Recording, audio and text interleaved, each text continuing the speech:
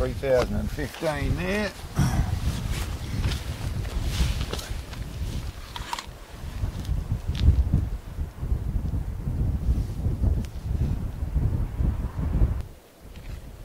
Okay, 3015 there.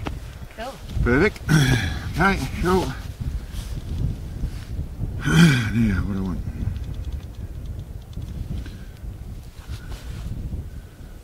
3015, done.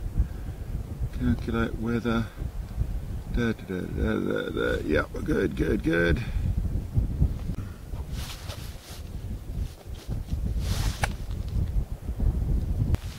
So, 100. And what is that calculate?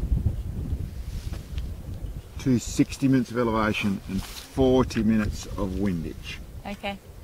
It should be. Yep, good to go.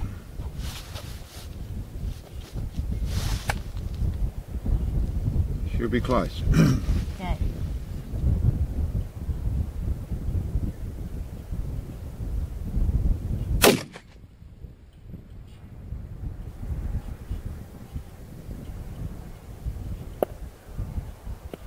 Right. 6 targets right, level the bottom edge. Well, that's a lot of wind. Yeah, okay. Okay.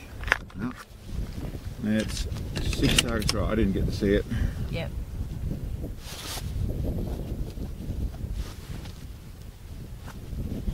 Let's hold right.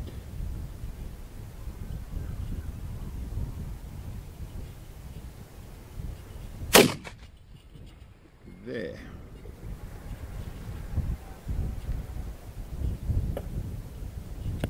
Oh. Okay. That was nice and close. One target right, level the bottom edge. The target's on a bit of a lean, a bit drunk. I think it's sinking into the ground. That ground's so soft. Yeah, true. All ripped up.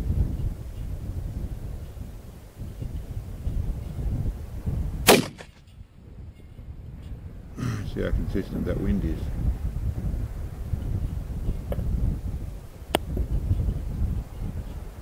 Did not say. That's weird. It is a little bit wet. Plate's clean.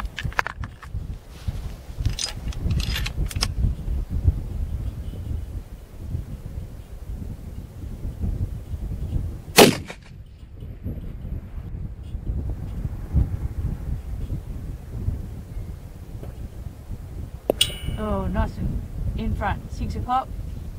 Half target low.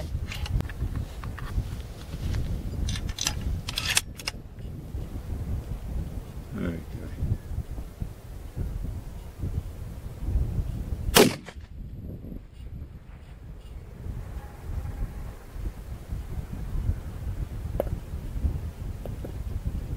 Low, quarter of a target low, central, 6 o'clock.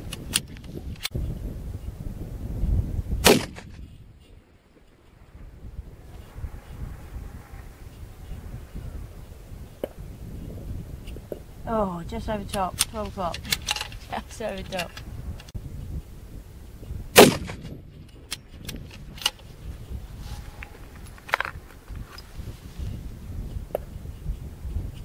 Oh, just off top right corner, just off.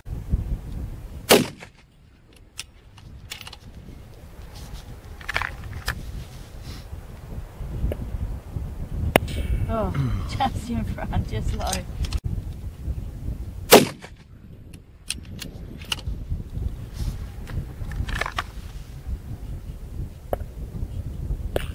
Just low.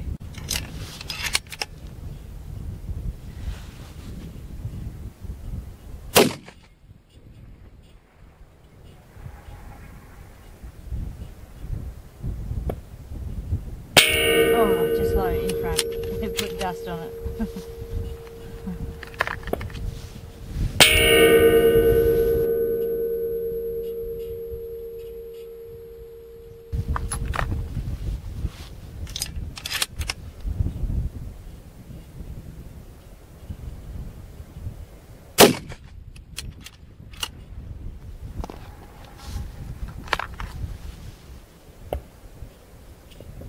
top left corner, just G'day guys, out here going a step too far as normal.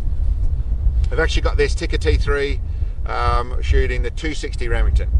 It's in actually one of this Southern Cross small action arms chassis with some mods. I've got a video on the rifle. It's got our bipod system and a muzzle brake on it, and a little bit of work down the back. But Ticker T3 factory form, just the trigger backed off, and 260 Remington.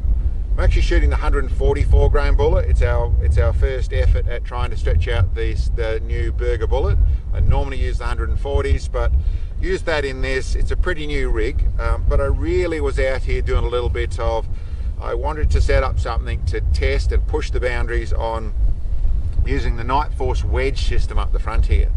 For those that don't realise, that's a 100 MOA it adds to your elevation, but how far can I go in the way of max elevation and make it still all work where you're not dealing with trying to look through your barrel or things like that.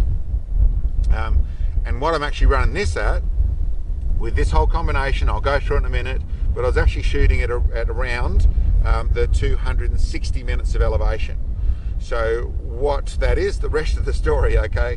We've actually been out twice. We shot 40 rounds out of this at 3,000 yards, or just over 3,000 yards in this combination. Came out yesterday, wind was pretty erratic, felt a bit like today, but I shot as low as 260 minutes of elevation and up to 280 minutes of elevation is how much it was actually varying. So I was chasing my tail the whole time. Still got pretty close, but chasing my tail. It demonstrated what I wanted to demonstrate in the way of going through with the fact that I could use it in that setup, but I thought, listen, let's see if we can get on steel. So I stopped, we came back out today, at last 20 rounds in that box, went through it, super close, didn't get on, need a little bit of luck. I didn't have to vary so much in the big stuff, in the big adjustments, but there still was enough wind movement. And to be truthful, at 3,000 yards with a standard 24-inch barrel and a Ticker T3, I'm after a little bit of luck to get on there as well. So, shot really well. I'll show you that sort of stuff.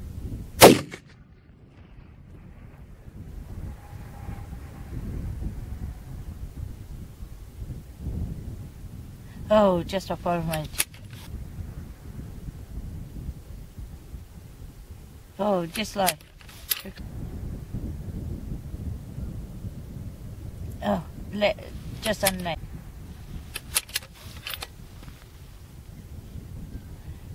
Toe, level the top edge. 9 o'clock. Half target left.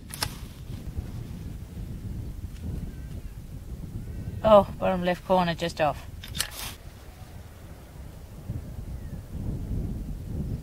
Nine o'clock, quarter target left. I'll go through how I actually set up the scope and what I'm actually doing there. As said, it's got a NF Wedge on the front, 100 minutes of elevation up there. This is one of my old attackers, great scope. I get, they're advertised 120 minutes of elevation. The way I set them up, I ended up with 130 minutes of elevation in this scope. Well, actually about 136 is the total I get out of this one, so really good on that score. It's sitting on an air attack base, which gives me adjustments there as well.